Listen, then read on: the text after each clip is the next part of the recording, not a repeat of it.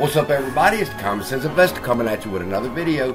In this video, I want to talk about the AMC earnings coming up and a couple of things that I believe, well, basically I know Adam Aron's going to be talking about that are very important to AMC's future, okay? Now, what we're fixing to be talking about is something called Project Popcorn, okay? Now, initially, when you hear that phrase, you may think that I'm referring to Adam Aron's endeavor to put AMC perfectly popped popcorn into the stores. But that's not what Project Popcorn was. When I get through with this video, you're going to understand exactly why I am so bullish on AMC. Now, before we get started, let me make this clarification for you. When I got into AMC, it was a recovery play. Cool. I felt that coming out the pandemic, people would want to go back to the movies, and they did. And I did not know about a short squeeze play in the beginning. Then I learned about it, and I got in. But once I moved from the recovery play to the short squeeze play, my perspective of the play completely changed. I was willing to hold and become a hero or zero. Y'all know the deal.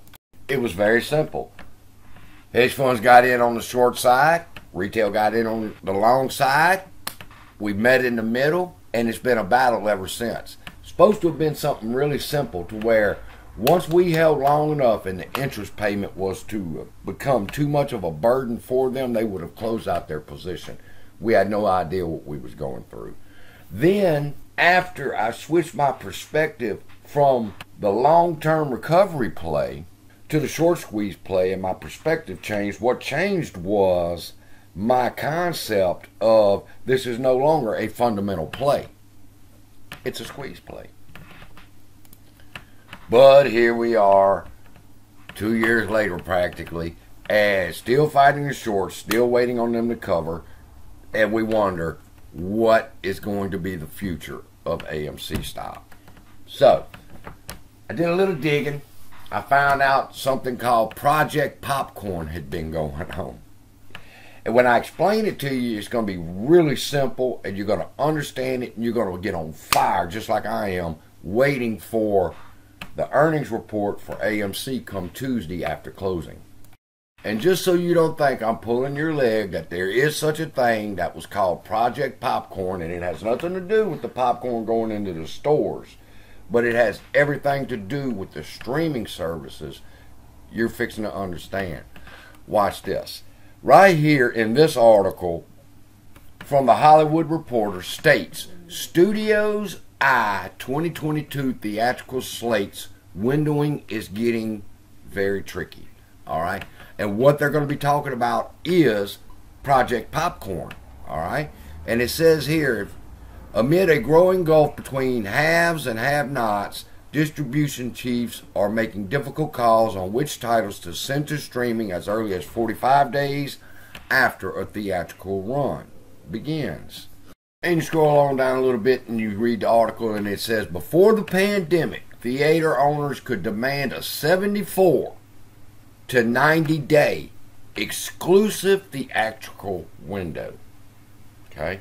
That's very important because that's where the battle started after the pandemic. Once the pandemic happened and the theaters were shut down and the studios started scrambling to figure out how they were going to make money, and they developed their own streaming platforms, then the pandemic was over with, people going back to the movie theaters, and they didn't know what to do. Do they continue to stream to their streaming services, or do they release it to the theaters and release it to their streaming services? Or do they release it to the theaters for a short amount of time and then release it to their streaming services? I mean, this was a big old thing, people. And the concept that they were trying to figure out was called the Popcorn Project. All right? They wanted to figure out, is it more cost effective for them to straight to stream, or let it have a theatrical window of time that it would show at the theaters and then they would do the stream? Y'all know all this already. You just didn't know the names of it probably. Theatrical windows, popcorn projects. That was what was going on.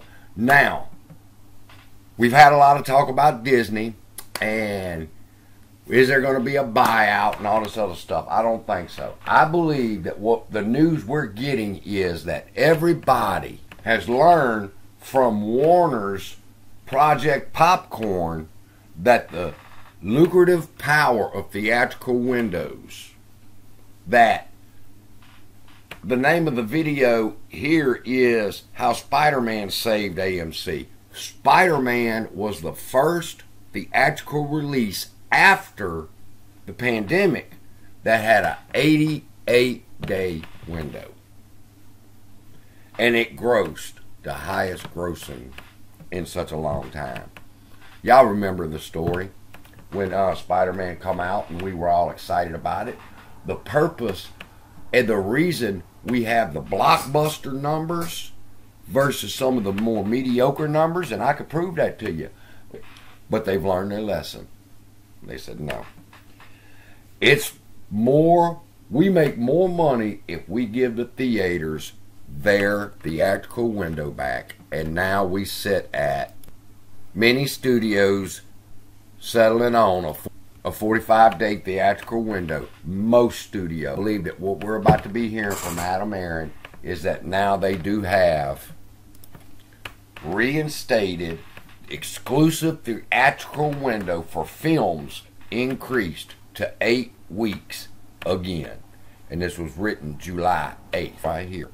That if Adam Aaron has been able to negotiate with Disney Plus and HBO Max and all the rest of them to give the theatrical window back, that is more revenue for AMC. Fundamentals are strengthened. Short thesis is destroyed. The squeeze will happen. Now, I would have preferred it to have happened the other way, like you do. That they got in the shorts, we got in the longs, we had a fight, and we win. But it seems as if it's turned into a fundamental play, and I love the direction Adam Aaron has taken AMC so far to make it a fundamental play. I believe in the squeeze, people. Get ready. His earnings report is going to be powerful. We have, according to this article right here from filminformation.com, the theatrical window is back to 8 weeks for most of the studios. With that, I got more to come. He's also going to talk about Highcroft and our investment in Highcroft, and I'm going to be doing a video about that next. Love y'all. Be blessed, and I'll see you in the next video. I can feel the blood creeping up from the heathens. Got will, got fight, got pride, got reason. If they wanna go eat, then you know I'm gonna feed them. If you're coming for me, hope you're ready for a demon. I got eyes in the back of my head, I'm seeing. Take me for granted and you know I'm leaving. I'ma take what's mine with the webs I'm weaving. I could take this crowd from seeing to believing. Got it.